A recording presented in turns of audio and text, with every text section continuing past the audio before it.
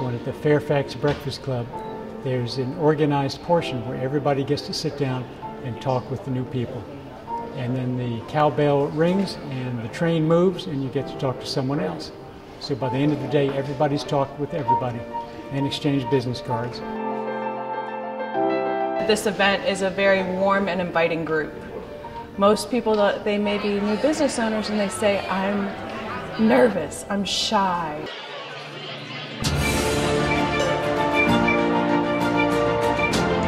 By the end of it, you're talking to everybody in the group. You've met everybody in the room in one sitting. 15 years ago, if somebody would have told me that I would be doing this, I would have said they do drugs. But I went into it, I couldn't take it anymore. So I decided to do something about it.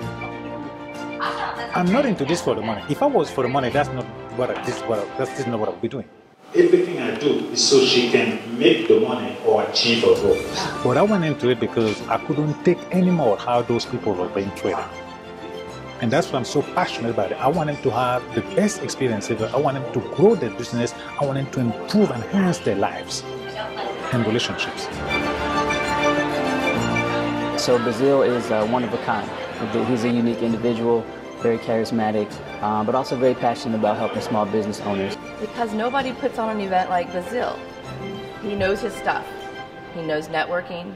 He knows how to make connections. He knows how to put on an event. And I put a lot of events on. I know about all the moving pieces, the devil in the details, and he nails it. He's on top of his game.